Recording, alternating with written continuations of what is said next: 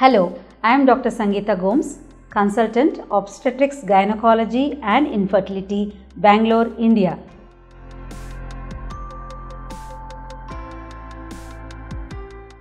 The pregnant woman, along with her obstetrician and general physician, should look for conditions and check whether she is fit for normal delivery.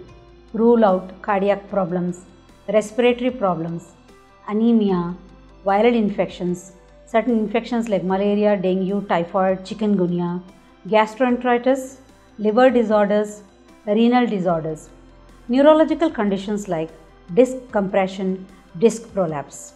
If the physician rules out all the conditions and gives her fitness for normal delivery, then when she is in labor, she should be well hydrated by giving her IV fluids and oral fluids.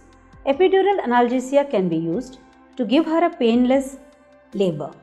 You can cut short the second stage of labor by using forceps or vacuum. After delivery, keep her in the recovery room with blood pressure, pulse and oxygen saturation monitoring over a period of 1 to 2 hours with adequate hydration. Shift her to her room only when her condition is okay.